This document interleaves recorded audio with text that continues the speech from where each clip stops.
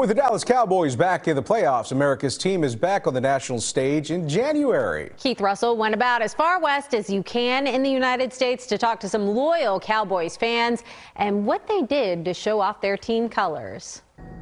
As the Cowboys get set to rock the house that Jerry built, that's not the only house where the team will have a home field advantage in the opening round of the playoffs.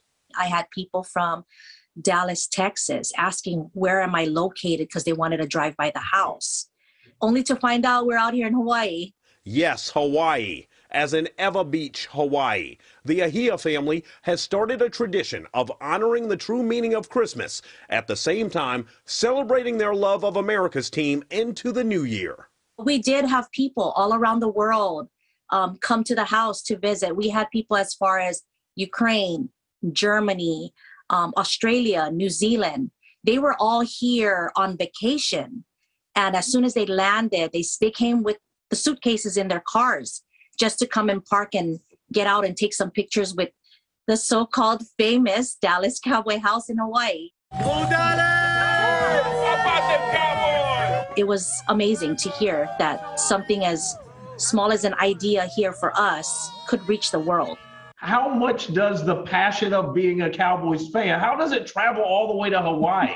I believe I was in the third grade when I became a Dallas fan. And, it was the star that drove me to the team.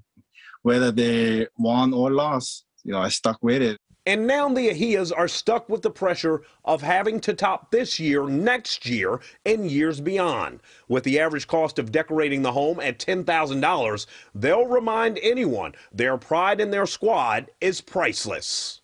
If you could deliver a message right to the Dallas Cowboys organization and team, what would the Ahia's message be? I just want to say that, keep up the good work and, we there. All the way from Ewa Beach, Hawaii. All the way from Ewa Beach, Hawaii. Rooting for them. Honolulu. Yeah. We're rooting for them. And I feel it in our bones, my bones. This is our year. The Ahias are not alone in hoping all the stars align this time. Keith Russell, CBS 11 News. Yeah, that's just amazing. It's like the Cowboys have like a second headquarters, except in Hawaii. True. That is true dedication as well. They're America's team for a reason, right?